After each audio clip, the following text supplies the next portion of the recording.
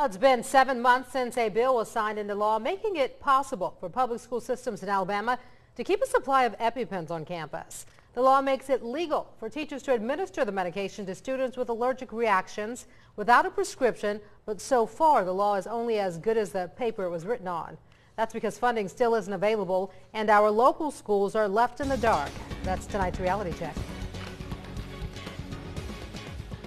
Ammaria Pendleton was a seemingly healthy 7-year-old who collapsed at school after having an allergic reaction to peanuts. They didn't give her anything. With no medication around for school employees to give her, Ammaria died on the way to the hospital. This happened near Kansas City, but the fear that this could happen here, too, on the Gulf Coast is cause for concern. Having the right tools on hand at the right time can mean life or death.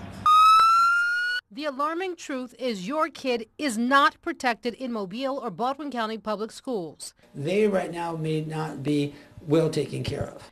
That's because a critical tool in fighting an allergic reaction is missing from campuses across our area. We have a lot of classrooms, so that would be a lot of EpiPens. Terry Wilhite with the Baldwin County Public School System admits purchasing the EpiPens for his 45 campuses would be almost impossible, at least without some sort of funding. It does, sadly, come down to money. How are you going to pay for it?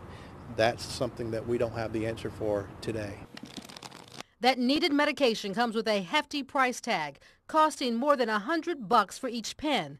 With 45 campuses in Baldwin County and 90 campuses in Mobile, those costs can really start adding up. Thousands of dollars for multiple EpiPens on each campus. The law, which was signed by Governor Robert Bentley in April, doesn't require schools to stock up on EpiPens until funds are found at the state level. But in the meantime, it does allow school systems to either find private funding or find a manufacturer or physician to donate the devices. But so far, that hasn't happened. Physicians don't want to take us on as a big system. Dr. Wanda Hannon oversees health and social services in the Mobile County Public School System and sees a benefit to having EpiPens available. She says 911 response times aren't always fast enough. Sometimes 3 to 5 minutes is a long time whenever you're going into anaphylaxis.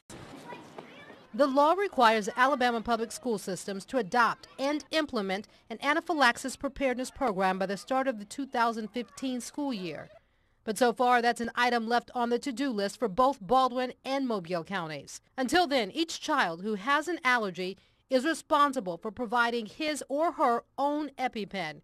It must be left in the school's front office, and it's up to the parents to make sure everyone who may need to use it knows how. Right now, school nurses are in charge of deciding who can give medication to students at any given time.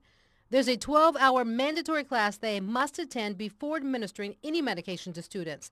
That, too, is still something that needs work, according to the school systems, that are still falling behind on coming up with an allergic reaction plan. It's possible little Ammaria would still be alive today if her school had a similar plan in place.